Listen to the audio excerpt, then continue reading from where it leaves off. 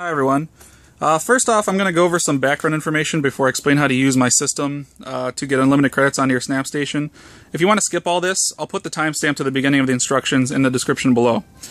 So if you have a Pokemon SnapStation, you might know that the only official way to print stickers on this thing is to use the cards that Blockbuster gave out in 1999. The other thing you might know is that once you use the digital credits on these cards, they're pretty much gone forever, and the card is basically only good as a souvenir. There's some rumors that go around that say you can just open up the SnapStation and press a button or flip a switch on the inside to insert credits, but that isn't the case. I've checked all over the custom circuit board in there, and the only switch in there allows the operator to change how long the SnapStation stays on before it resets for the next user. There's at least one other method on YouTube that allows you to print stickers with cards and credits, but it requires you to open up your SnapStation every time you want to print your stickers and perform the process on the printer manually. It works, but it doesn't provide the same experience you might have had as a kid. So what I set out to do was try to get the process as close to the original experience as possible. So first I'll demonstrate what happens when you try to insert a credit card with a credit on it and a card that doesn't have a credit on it. Here's what the cards look like. This is a card that I have that does have a credit on it. So you can see that it's a regular smart card. You might have seen these before. They're used in Sims. So you plug that into the card reader on the SnapStation, and you can see that it shows that you have one credit. Because they use an LED display here, I kind of figure that they intended on using more than one credit at one point, but they never did as far as I know. So if you have a valid credit, you can go to the gallery, and you'll be able to print using this credit. And what happens is that after you attempt to use the credit, it uses the credit permanently, sets this to 0, prints out your pictures, and that's it. So I'm not going to demonstrate that because it's a good card, but we'll take out the good card. And now I have a Squirtle card here that has 0 credits on it. So if you put that in there, that shows you have 0 print credits. So if I tried to print using the in the SnapStation, oops, hang on, okay, try to print, it'll say, okay, I'm saving, I'm going to print now, and then it'll say, oh man, CRTs suck. If you like these pictures, please make sure print credit exists. So in this case it does not, and it will not let you print. So, what I tried to figure out how to do is try to figure out how to put credits back on the cards. And you can buy modern card readers for about $20 nowadays. But I put these cards into the reader, and I got nothing. The reader blinks as if there's a card in there, but you can't read anything into it or write anything to it.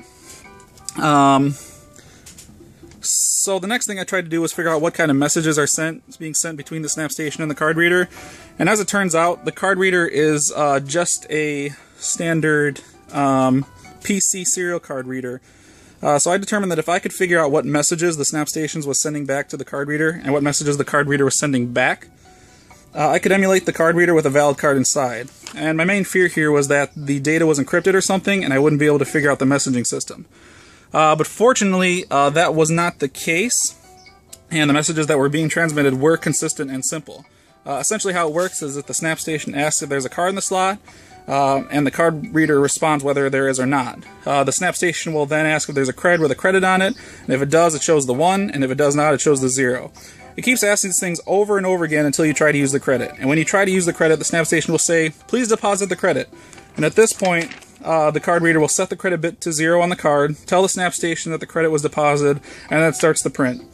So the system I came up with pretty much does the exact same thing as the card reader would. In addition to this, my system will reinsert a valid card with a credit on it after the last one has been deposited. And because of this, the SnapStation essentially has unlimited credits for unlimited prints. So in order to get the messages between the SnapStation and the card reader, I had to create this cable.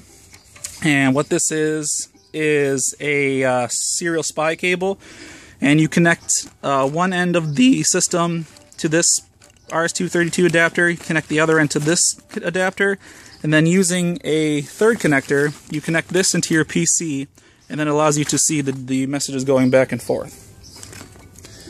So that was the easy part, but the hard part was determining what the messages were, but I finally got it. Alright, so now let's get into the how-to of how to use the system. So, of course, I'm not liable for any damages might cause, but I don't expect, if you do everything correctly, I don't expect that you'll be able to screw this up. So, first off, you need to procure three things. You need an Arduino. In this case, I'm using an Arduino Pro Mini, because these are like $3 on eBay. But you can just as easily use a Arduino Uno, which are much more common. You also need to get an RS-232 to TTL adapter. These are like $2 on eBay. This converts the signal that the Arduino sends to the signal that the SnapStation expects. You also probably should get this. You need a way to power this. What I do is I use the power that the SnapStation provides. You don't have to do this. But you just got to get a standard DC barrel jack, and then you plug it in, and that will power this. Okay, so the first thing you got to do is turn your SnapStation off. So go in here and flip the switch. Pull the drawer out. And the area that you want to look at, I've taken the broad brackets off here. You might have some brackets. Just for ease of use, I remove them. So the area you're looking is right here. This is where the power comes from the SnapStation board and where the RS-232 connector connects to the card reader. So first thing you got to do is remove the power jack from the RS-232 adapter, and then remove the RS-232 connector for the card reader from the board. So you're going to see there's two screw connectors on either side. Unscrew those, and then just pull this out. So you might find there's some glue on there. It's pretty old, so you can probably just flick it off, and it'll come off very easily. So take the system that you've already pre-programmed with my code, which is linked to below. Just program the Arduino with that code.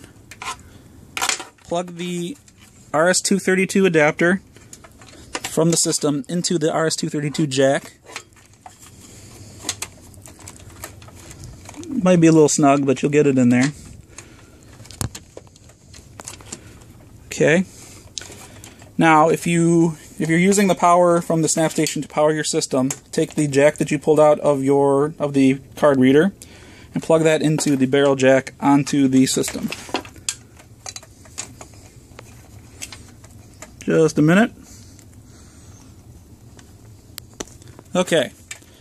So the entire setup is very simple. You got your Arduino here, that connects to your RS-232 adapter here, and that's plugged into the SnapStation for the power right here.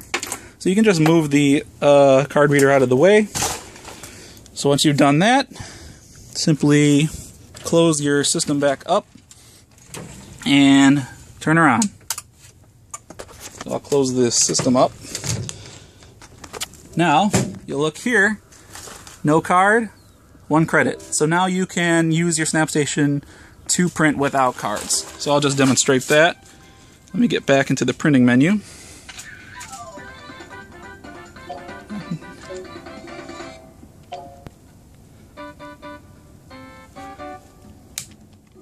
So I'll just use the standard thing I already have in here. So you go to print, now saving. Now you'll know before it said 0.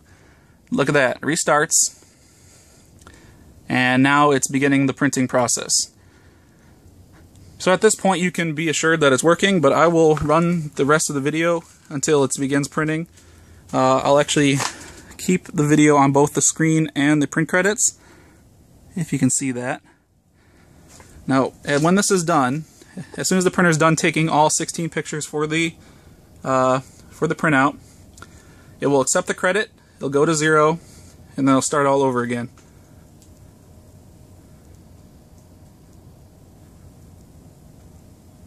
Alright, watch this, it should go to 0. As soon as it accepts the credit, 0.